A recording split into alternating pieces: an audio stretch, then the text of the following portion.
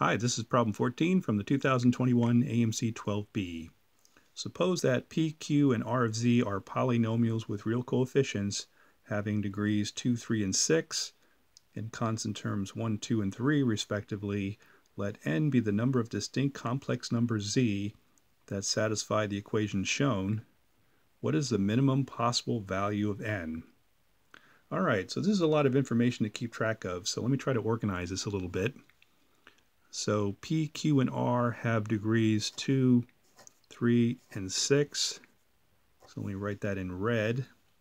And it has constant terms 1, 2, and 3. Let me write that in blue.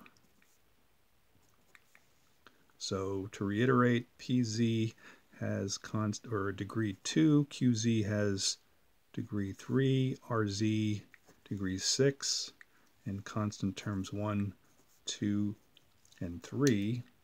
So let me write this equation in a more standard form, something that equals 0. So let me write this as R sub z minus P sub z, Q sub z equaling 0.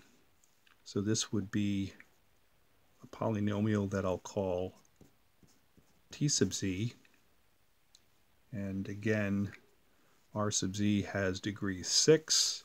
The product of these two will have degree 5. The difference will have degree 6. The constant term for R sub z is 3.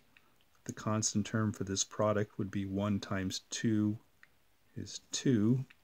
The difference would give a constant term of 1 for T sub z.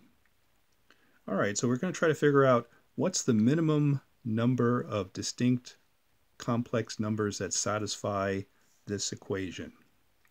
Now, since this is a sixth-order equation, I know that it has to have at least one root, so I know that A can't be the correct answer. But it could be 1, 2, 3, or 5. So let me try to chew on this list from the left side and see, can I form a polynomial T sub z that has a constant term of 1, a degree of 6, that has only one distinct complex root? So what would that look like? That would look something like this.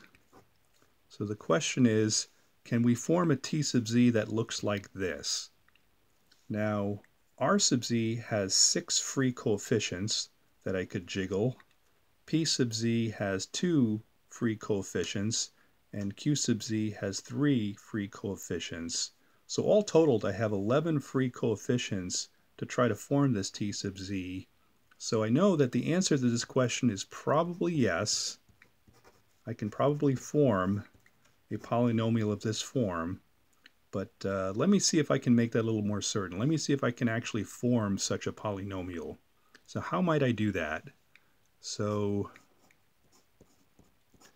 if I choose R sub z to have this form plus some extra terms that I'm just going to subtract in the formation of T sub z, maybe that's the right approach. So what if I let R sub z equal T sub z